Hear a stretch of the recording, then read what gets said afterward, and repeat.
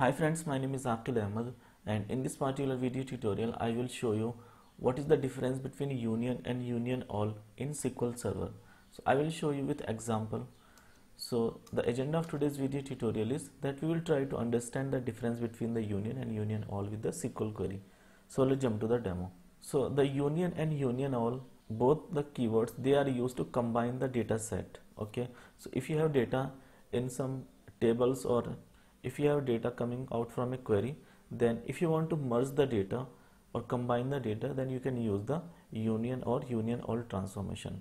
So let me show you with example that I have a few tables. Like I have a names table which contains person's names. Okay, it contains 4 records, and then I got another table named 3 table which contains 6 records. Okay, so this particular data set is right now available, and I just want to combine the data set together, and I want to show you like if I will use union, then how it will react, and if I use the union all, then how the data will look like. Okay, so if you see at the data set, so these are the 4 records. Okay, and the same 4 records, they are available in the second table as well, plus this table contains 2 additional records. Okay, so total 6 records this table contains, and 4 records this table contains. Okay, but these 4 records, Deb, Akil, Raj and Sushma, these 4 records, they are duplicate across this both the tables. Okay, so if I use the union all, so what union all does, it simply merges the data between the 2 data set. So here, because the data is in 2 different tables, so if I use the union all, so it will just combine the data between the 2 table, and okay, and it won't remove any duplicate data. So right now there are 4 records in the first table and 6 records in the second table. So if I use the union all in between, and if I execute the query, then there should be 10 records in the final result set. So let me execute this one.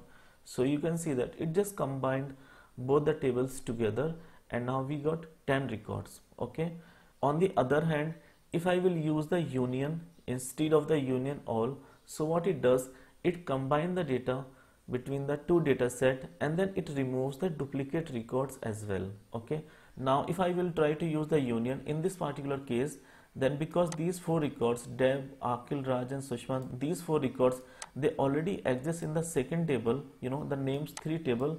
So when I will combine the data set, then the final table will have only 6 records, because the 4 records of the first table, they are already here. So you know, this data set will be combined, and then these 4 duplicate records, they will be removed. Thus the total number of records in the final result set will be 6. Okay, so the difference between the union all and union is that the union all just combine the data and do not remove the duplicates, while the union keyword merge the data but it removes the duplicates. So let me just change this particular query and try to use the union. So if I will use the union, then the total number of records should be 6 in the result set. So let me execute the query. Now you can see that it returned only the 6 records because it removed the duplicates, while if I am using the union all, so it is returning 10 records because it is not removing the duplicate records. Okay, so this is the main difference between the union and union all.